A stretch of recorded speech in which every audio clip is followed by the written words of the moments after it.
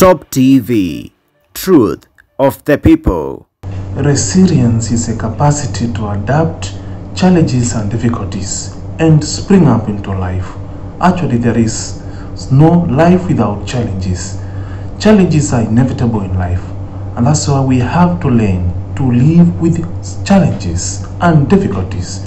Many of us are giving up today because they lack the spirit of resilience. How I wish we develop the spirit of resilience.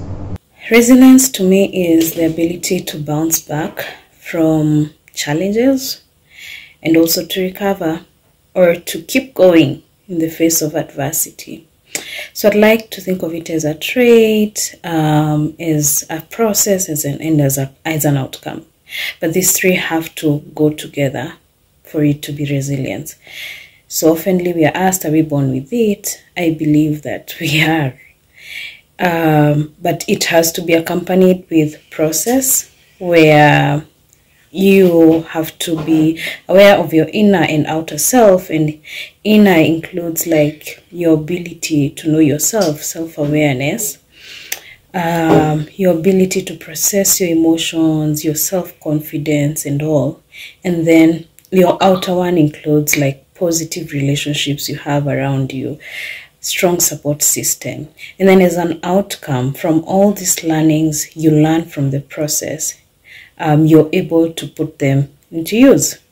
Therefore, when you're faced with the next adversity, you know how to apply the learnings. So I'd like to think of it as a trait, a process, and also an outcome. Welcome to Paul's Power Pie. It is another episode, and it is Paul Newman, your host. So, someone told me the other day that hii baridi venye iko mingi hivi, you can take that power from Paul's Power Pie na ujipashe moto. So, continue watching Paul's Power Pie, and thank you so much for the support you have been giving us all through. So, before we continue, I know tunakuwa na shida mingi tukitafuta laptops huku, tukitafuta vitu za computers, tukitafuta zile toners za printers. Tumekuwa na shida mingi sana Nairobi, and then we have been having so many conmen in this Nairobi. Wanakudanganya ila hapi nafanya mara ifanyi nini, a lot of things. So we have one company which can help you out in this, and we have OptPrime Toners Kenya Limited. It can actually help you in getting the best laptops, and they are very good in giving toners, cartridges, computers, laptops, and printers and spares. Hizo zote unaweza zipata kwa OptPrime Toners Kenya Limited. So basically, if you want good laptops, you want good computers, spares of computers, printers, you can get them from that place. And it is situated at Nairobi, along Tomboya Street, Midho Building, shop number 17. Usisahau shop number 17. You'll get the best laptops, you'll get the best spares, you'll get the best things, the computers in that place. So, guys, we are having a very great show today.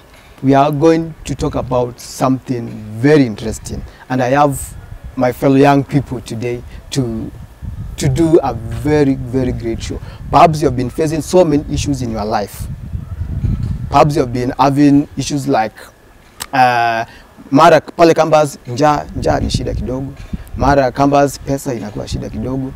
We want to see today, how can I survive through all these issues bado nikiwa tu pale campus ama nikiwa mahali huko tu mahali unafanya kazi? How do you navigate troubles? And today I have great guests today. Niko na my young people, and I want to introduce my fellow friends. In fact, they are my friends. So which side should I start? Ladies first or boys first or what? Ladies. I start guys, when I'm a shine sana ndio tunaanza na yeye. You cannot shine and you say you start this other side. So we start this side. Okay, thank you, Paul's Power Pie. My name is Cynthia Mumbwa, as final year psychology student at the Catholic University of Eastern Africa. I'm a mentor and I'm a mental health advocate. Thank you. Karibu sana Cynthia. Asante. Mbona unasurvive aje na trouser ya white hii Nairobi na vumbi? Kwanza rongayo venye kuna dust ama tao kunoma. You need to tell us the manual. You need to give us the manual. So let's go to the other side. My name is Moses Kamore. I'm an engineering student at Olesos Technical in Nandi County, Kapsabet. Yeah, it's a pleasure for you to have invited me here, and I'm happy that we are going to have a good talk Karibu on sana resilience. Musa. Karibu sana Musa. Shukran. Mwenye alikuwa ni venye mtu umesahau ya kulead the Israelites. Yeah. But so you use the Musa ama the other one? I use the staff. Welcome. Yeah, Welcome so thank much. So guys, today we are talking about resilience. We are talking about how people can struggle through troubles, even when they are suffering, even they are having those struggles. So, just before we go to the topic, there's a question I was asked by the last week about shortcuts to success. Someone aliniuliza kama mtu anafanya gambling na anafanya very responsibly na anapata pesa yake, anainvest vizuri, kuna ubaya na hiyo kitu akifanya gambling. So, which side should I start? Where I started, ama his side? Kumbuka boy child. Kumbuka boy child. For me, I think that gambling is not a good idea for making money. This is because inaleta financial drain. Because no matter how much you may be gaining at the end, kutakuwa na hiyo yenye umedrain. Maybe you started maybe with 30,000, you stake. Then at the end of it all, maybe you get about 100,000. When you calculate, yes, you'll find that you have gained a profit, but due to that, we say that a habit is a disease. So at one point, you'll just continue. And at one point, because it is not a guarantee that utakula hiyo pesa, unaweza end up to lose to those companies, to those betting sites. So for me, I don't think it's a good idea, despite making money. Yeah. What about you, Cynthia? Mimi naekelea kambao yangu tu vizuri. Sisi nakata tu kamkia ya pesa yangu, si pesa mingi. Okay, I think I can't really take side whether it's good or bad. Yeah.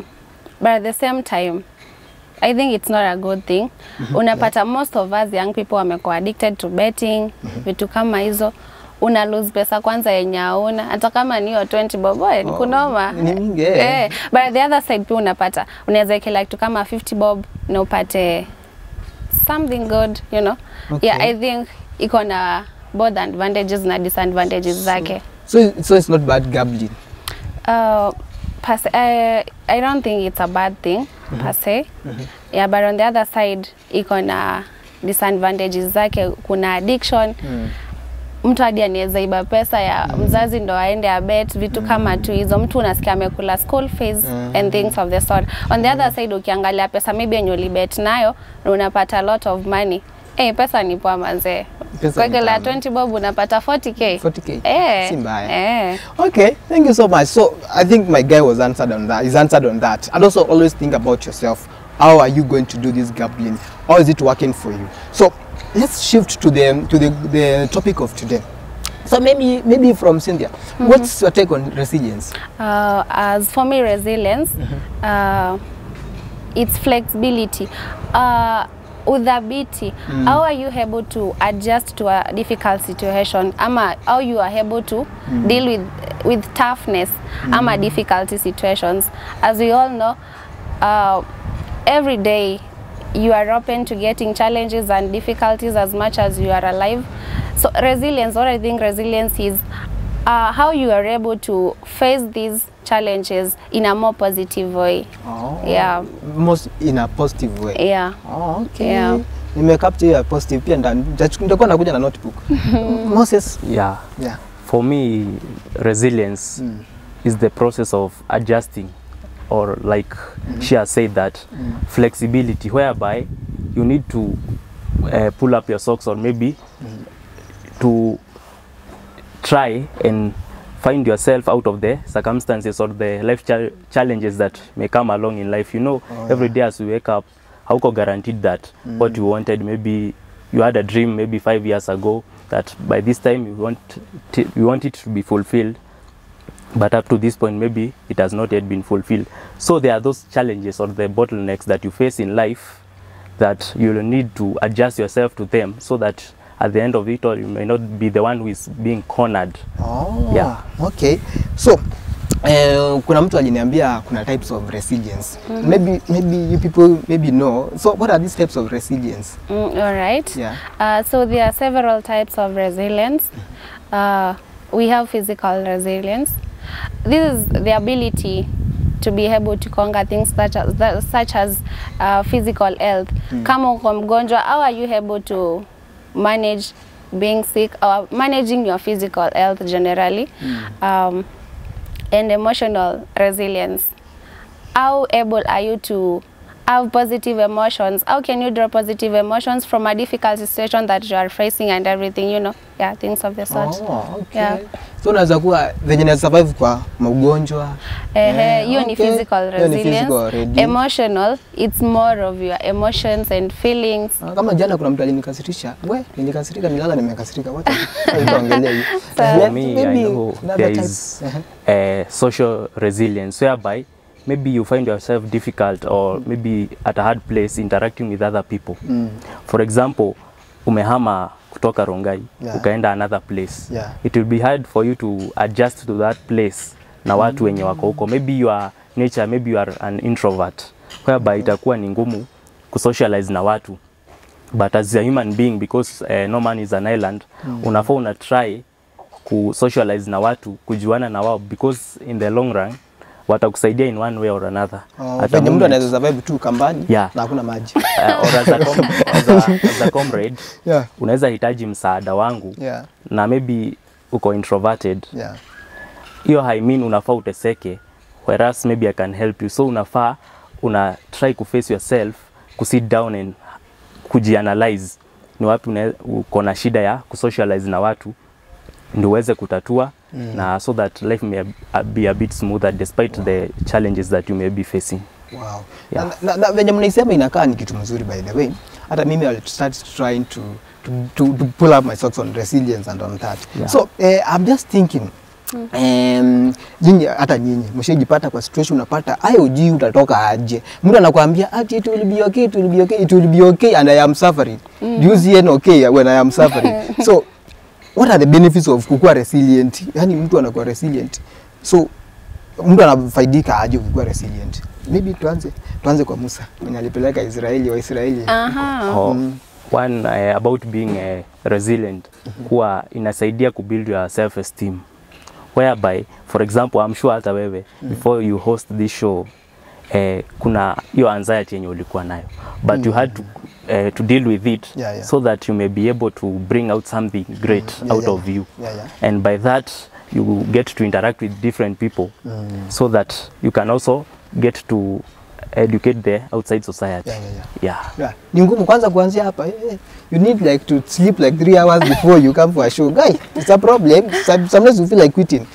Yes, what about Cynthia? Okay. The benefits of resilience.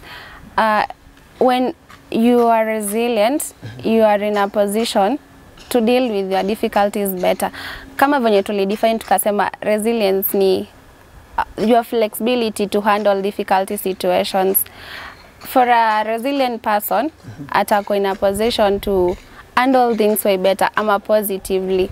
Like no matter how the situation is, ataona tu bado there is a way out of it, you know. If you are a resilient person, hata kama the situation ikoaje, no matter how stressed you are ama how difficult the situation is, you will always be hopeful enough that things will get better and better. Na kama sifili nitakuwa resilient. It's kama feel utakuwa yani sasa as in I'm trying to be resilient to capture to build some positivity through that, but I'm not getting it. Resilience ni kitu una hand with time, like si kitu unazaliwa nayo, you know. It's something that you build with time through things such as self-awareness, realizing your purpose as a person. Unaweza kuwa una but with time. Inaendelea kubuild. Okay. So na njia zipi naweza build? Njia zipi naweza build your resilience sasa? Okay. Because you said that we build it with time. So how do I like build it? Which are the ways which you can build resilience maybe? Okay. One way of how to build resilience, you have to have a self-awareness, like be aware of yourself. What are your strengths? What are your weaknesses? And majorly know if these are your weaknesses, how can you work through them? If these are your strengths, unawezaje jikuza kama mtu. Oh, Yeah. Okay. Yeah. You learn the weaknesses and the strengths you have. Eh? Yeah, that is in Okay. self-awareness. Oh. You also need to understand your purpose as a person. Yeah, because this is something that ni inatokana nawe mwenyewe, utangoja mtu akulete resilience as a package, you know. Yeah, ni wewe mwenyewe unajibuild. Kujijua. Yeah. Na huku nje hatujijui, unajua. Walai. Hata mtu ajijui jina yake. Nairobi too. So, what about you, Moses? What do you think, which are the ways somebody can build resilience? It's by seeking help. Yeah. Whereby maybe umediscover hujui kusocialize na watu, but hata kama uko introverted, Yeah. kuna ile at some point ukienda mahali there's a certain group of people wenye utafeel huwezi relate now, but kuna ule specific kama ideal person mwenye utafeel like kuna hiyo positive energy between you. So huyu mtu maybe unaweza confide into him or her aweze kukusaidia so that you become more resilient. Oh, Yeah. okay. Yeah, talking to someone, eh? Yeah, Oh, sure. maybe counseling, eh? And by the Africa, counseling is a problem, guy. You tell your mom that you are in depression, nakwambia guy, wacha kukuwa na depression. So, but we don't want to talk a lot about it. We will discuss about this so deeply. And one thing I'm realizing with resilience is something very, very, very important for our lives. Like saizi venye economy iko. Although walitushukishia unga, but economy is bado ni kubaya ama pesa Sijaona uliacha bado pesa hiyo unga nyumbani. mimi. Uliamka kununua kwa TV. Manze. Okay, so guys, we cannot discuss all of it in one session, but we can discuss it in many sessions. And as I told you, don't forget to get a good laptop from Optprime Limited. Unaweza pata good laptops, good services. Na wanakusaidia hata unaweza consult ukitaka laptop mzuri. Like I've bought laptops even from those guys and nikaona they are good. They're actually good. Go try there. So, Cynthia and Musa. Yeah. I don't know, today nimeingua na Musa sana. Sijui kama you like the Musa part. Yeah, it's fine. Okay, so nimepata na Uswahili mingi. Yeah. So before we finish up the show, I have a quick fire, just a small question. And I don't know, I started with this side. Yeah. So I start here. Yeah. So my quick fire today, Yeah. if you could have lunch with anyone in the world, Yeah. who would you be your choice? For me, my choice will be maybe to have lunch with someone like maybe Neymar from Neymar. PSG. Yeah. Wa? Mutakula nini? Na yeye. Hebu nisikie hii iko tamu. It's not much Interesting. about eating, but for me it's like tuongee so that I get to learn because maybe he may be from a harsh background, ndio equip na hizo skills ama kuni mentor so that I also become a great person in future because I'm still young and I got potential in me, so anifunze some ways that naweza grow as an upright young man ndio niweze kufika achieve even my dreams and to achieve success. Oh wow. Yeah. Wow. Okay, let's go to this side and here. Me hata pia Neymar pia. Okay. So, your question, Cynthia, it will be this: if there were 5 extra hours in a day, how would you spend them? Ongeze 5 hours too. 5 hours. 24, sawa, ongeze zingine ikuwe 29. Okay. Ninge spend nikifanya nini? Okay. I'm not really sure what I would really do. But bado I usually feel hizi 24 hours pia si enough. Kuna some of the things sijui kama I'm comfortable mentioning them as zenye ningefanya nizo for extra hours. You can mention. Hata kama ni kukula, mimi naweza kula. Si ndio? Lunch imekuwa 1 hour. Siku hizi ni 30 minutes. Unaongeza, unakula. Ningeongeza kulala manze. Sikizi hakuna time ya kulala kwanza kama uko Nairobi. Ni kunoma sana. Unapata hizo 24 hours si enough.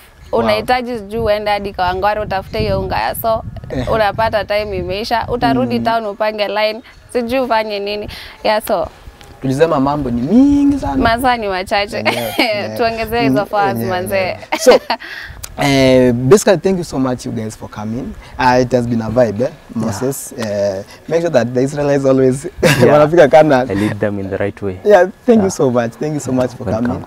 And maybe the last word, maybe to our viewers. Yeah. Okay. What I would tell you, it's good to be resilient. Yeah. As we've talked about so many things about resilience, and maybe for more questions, you can reach out to me or to our host Paul or to Musa. Pale kwa comments za YouTube. Yeah, you can reach out to me through Paul. We talk more about resilience. Yeah, resilience is a good thing. Yeah, and especially kwa hii maisha sasa hivi yenye ni kutaf, we all need resilience. Actually, kusurvive kwanza Kenya inahitaji mtu ako resilient enough, because survival in Kenya on its own, it's a job. It's a job. It's a job to survive. Inahitaji kuwekwa kwa CV. What about Moses? Just maybe one word, maybe in 30 seconds. For me, I would say that I'd end it all with a quote that says that ambition is a dream with a V8 engine. It's in this resilience that you gain that will help you to be ambitious on who you want to be in your future, because the future may be 1 hour from today or tomorrow or another day. Yeah, thank you. Kizungu. Tamimi I give up. Anyway, umesikia Kizungu? Mingi sana. Yeah, thank you so much guys for watching Paul's Power Pie. I'm so happy that you people keep commenting, keep talking with me and all that. Thank you so much for the support. Thank you for everything. And my last words. Ukitaka give up, alafu. Ukitaka give up, alafu. So, make sure that you do the best as you can. God will always bless you. Alafu, never forget this. In these elections, atuta bleed your lead. Thank you so much. It's Paul's Power Pie. Paul Newman.